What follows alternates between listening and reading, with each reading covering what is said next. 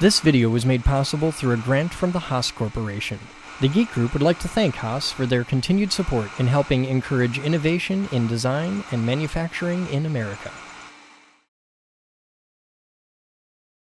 The Geek Group proudly features ISCAR tooling in all of our workshops, videos, and hackerspaces around the globe.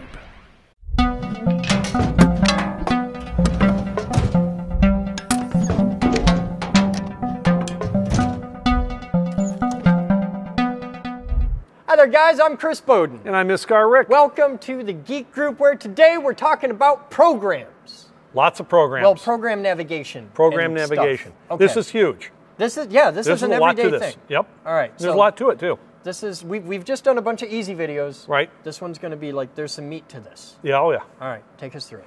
Okay. And when you go to memory, this will give you your program that's active that's in the machine. Okay. And it's ready to read this program. We go to the program list, and this will list all the programs that are in the memory. Now, is this the memory like in the machine's memory? In the machine's memory. No, in or? the machine's memory. Okay. This is in the memory. We have a USB, we have a hard drive, and we have an Ethernet. Okay. Okay. So right now in the memory, we have this many programs. Okay. You can have lots of programs. We have lots of room. We've got 14 megabyte free. 97% of the hard drive in this thing is open. Well, that's not the hard drive, but that's the active RAM. Active. Okay. Okay. All right. All that computer talk. This computer talk matters because in the memory it's just memory. It's RAM. And in this instance, if you turn the machine off and come back on, these are still here. Now, normally, like in your computer at home, you have the hard drive, and anything that's your computer knows after you've turned it off and back on, that's on the hard drive. Right. So when you save a program, Sure. it writes it to the hard drive. This is different. This doesn't work that way because these programs, they're stored on a hard drive somewhere, but it isn't treating it like that. Okay. Okay, this is non-volatile memory. This is the active program. Right. So this program is in memory, but it's in memory in a different way than these programs. Okay. So you can store programs on the thumb drive, Yes. in the hard drive, on a network share, I mean, all kinds of stuff. There's a lot of different ways to do it. So Okay. it can get pretty complicated really yeah. fast. But like 14 megabytes in this world, Yep. huge amount of memory. Right. In the Computer computer stuff, world, it's 14 nothing. megabytes, that's an It's in your MP3 phone, file. right. Yeah, that's nothing. So how do we move these around? As you move these around, so we have. As you move this down, if you want to activate a program, we want to activate this program right here. All you do is just select this program. Okay. That's it. This And one. now this changes. This is the program. That's the program. Okay. So this is if we hit green go, we're It going would to run cut that. That's correct. Okay. Okay. Now, if we page up from there, in memory, we can move over to our USB device, which is over here. Okay. And we cursor down from there. This is the information. This is everything that's on that USB. And if you Okay. had pictures or whatever, they would come up and it would say JPEG or whatever. Okay. It'll show what's on it. Even files that it can't read, it'll Exactly, because because it's reading this. Okay. So, in the file. So if we want, let's say this small star, NC, we want this one. We select this one. Okay. Then we can take and we move up, page up, page up. We cursor over. And now we're in memory. Now we're in memory. We're going to bring it over. Cursor down.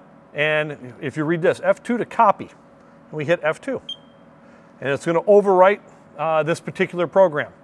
We don't want to overwrite this one. We can overwrite another one. Okay. All right, since we've called it this program. Now why is it's because it's the same name. That's because correct. the program you selected was already in memory. That's right. Okay. Do you want to override it and say yes, I do? And we might not have wanted to do that because that was actually a program that somebody No, was we using. overwrote the one that I just put in there prior to shoot this video.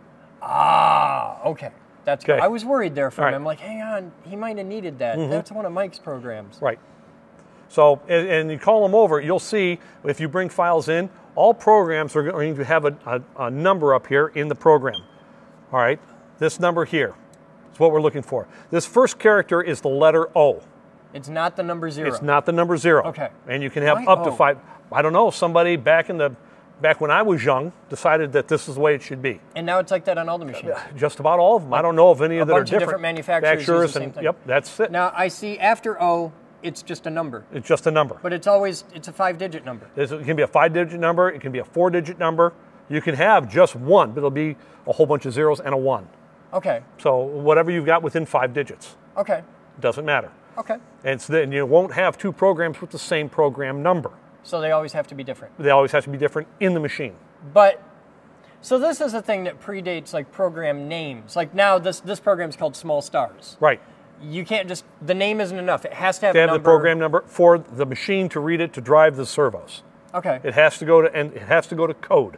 Okay, so, Right. but when you're designing this, when you're doing this in Mastercam or whatever, does it get the number automatically? Yeah, Do you give it the Mastercam number? will automatically put the number in there. Okay. On a random number, and you can edit that before you send it to the machine. Just in case you have one that's already It's signaled. something different. You know, we could be making the block op 1, op 2, op 3, and you could call op 1 0, you know, the letter O 001. And then second op we could call 0 or letter O 002. Okay. All right, and this way you can distinguish between them. Okay. Okay? What else do we need to know? Let's say that you want to copy this program.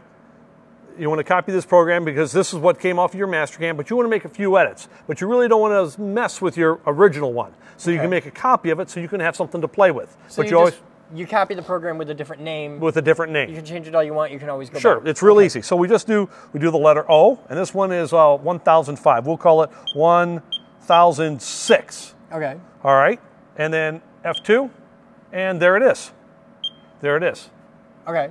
And now was you that can easy. load this into memory. It is in the memory. We did that in the memory. Okay.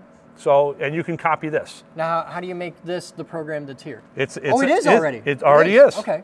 So you can go through here, do all your tweaks and Tweaks and changes, and if you really screw it up, You can go can back. it and you're Go cool. back to the beginning, or if you like it, then when you're done, you can save this back to your USB, and then put it in your big file system someplace and save it. The program's already selected. We hit F2, save to USB device, right, and right again, and here we go.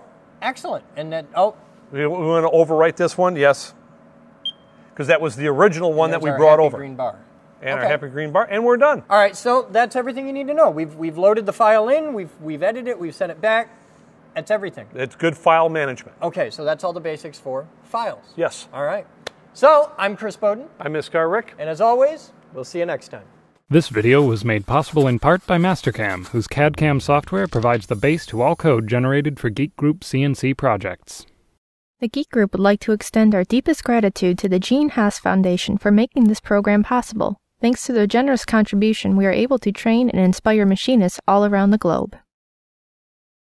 Operating the CNC machines in this video risks personal injury and mechanical damage. Hazards may include electricity, untrained operation, airborne toxins, flying debris and noise, fire and explosions, poor shop upkeep, sharp tooling, projectiles, loose clothing, inadequate clamping, automatic operation, automatic tool changer, unsupported bar, over-tightened steady rest, lack of enclosure, and impact. This video was made possible by a grant from the Future Girl Foundation. This video was made possible by thousands of private donations from members and viewers like you. Please visit thegeekgroup.org for more information on how you can donate and become a part of our dreams of Avalon.